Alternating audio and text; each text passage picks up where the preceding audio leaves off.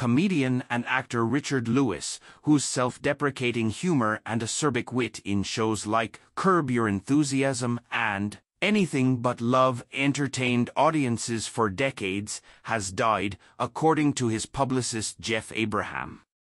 He was 76. Abraham said in an email to CNN that the entertainer passed away peacefully at his home in Los Angeles on Tuesday night after having a heart attack. In April of 2023, Richard revealed that he had been living with Parkinson's disease. Known as a comics comic, Lewis made his first appearance on The Tonight Show starring Johnny Carson in 1974, becoming a staple of the late-night comedy scene. On screen, Lewis has played himself for years on Curb Your Enthusiasm opposite his friend Larry David, at one point joking during an episode this season about which one of them looked worse.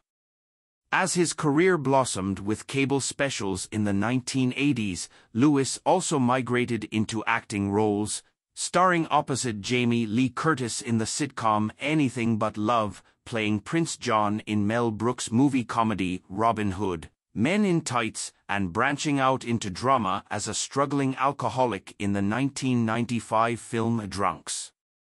Richard will always be a cherished member of the HBO and Curb Your Enthusiasm families. Our heartfelt condolences go out to his family, friends, and all the fans who could count on Richard to brighten their days with laughter. The statement read, "Enthusiasm for a lasting friendship." Arguably best known for his role on Curb, Lewis just recently shared that the decision to play himself on the hit series was creator David's idea. "It's spectacularly unique to be able to be in a scene where other actors are not themselves and I'm myself," Lewis told Vanity Fair in an interview that was published earlier this month. Lewis and David's relationship extended beyond the screen, having been in each other's lives since their 20s. Their friendship is the mechanism that led David to asking Lewis to join the cast of Curb. Calling David the best friend you could ever imagine, Lewis said in the interview that, "The show gives me another vehicle to express my feelings to Larry, because we are the oldest of friends. Richard and I were born 3 days apart in the same hospital, and for most of my life he's been like a brother to me. He had that rare combination of being the funniest person and also the sweetest.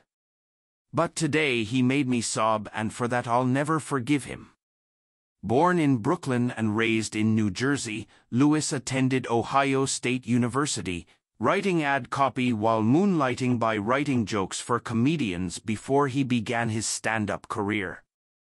A candid and authentic comic, Lewis was candid in interviews and through his comedy about his struggles with alcoholism and addiction. In a 2017 interview with CNN, he reflected on how his decades of sobriety, he had been sober since 1994, impacted his comedy career. "I was hell-bent on being honest as a comedian from the get-go, and I was," he said. "But it wasn't until I admitted that I was a drunk and an alcoholic. And when I got clean and sober is when my comedy really took off for me personally, because then I was really myself on stage." Lewis performed stand-up comedy for 50 years until he took his final bow in 2018 at Chicago's Zanies. He was known for turning his personal neuroses and struggles into the focus of his act.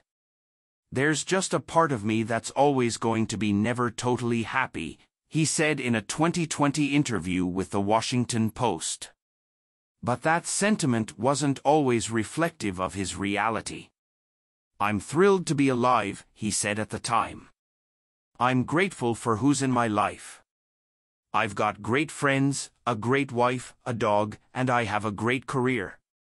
Lewis representative said the comic's wife, Joyce Lipinski, thanked everyone for all the love, friendship and support and asks for privacy at this time.